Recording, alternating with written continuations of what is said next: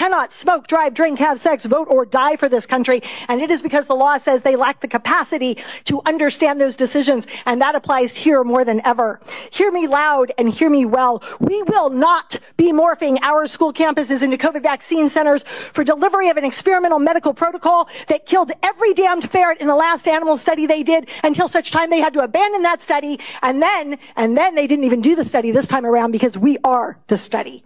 The last time humans launched a plan like this to conduct experimental medical protocols on vulnerable populations was in Joseph Mengele's direction. He was an MD known as the Angel of Death. Okay, and he was part of the SS, and in 1943 he was assigned to Auschwitz, where he saw an opportunity to conduct gene research, quote, focused primarily on children with no regard for the health or safety of the victims. This is off the internet, you can Google it. You know what else is gene research? Experimental COVID vaccines with the trans gene inside of it. If you don't believe me, go pull the EUA application for the J&J shot.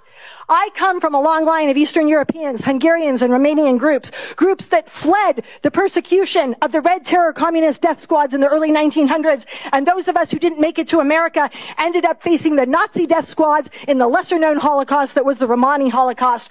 There is a reason my daughter is named Katya.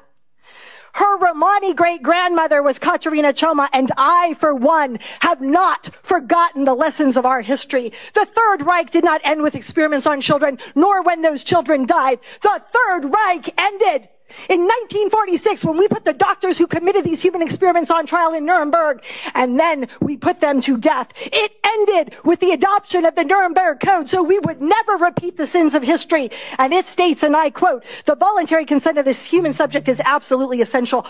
Dr. Chow and Dr. Maharish, you are hereby on notice. Last week, you appear to have knowingly hatched a plan to sidestep and or violate international, federal, and state law, not just the Nuremberg informed consent language, but also the black letter law of the EUA, as well as California state law, which punishes, and I quote, the willful failure to obtain a subject's informed consent by imprisonment in county jail for 1 year, or the imposition of a $50,000 fine, or both. Through the planned insertion of experimental gene-altering protocols onto the very children you were elected and charged with protecting. And tonight we are asking the Board of Education for an immediate letter of censure to these individuals.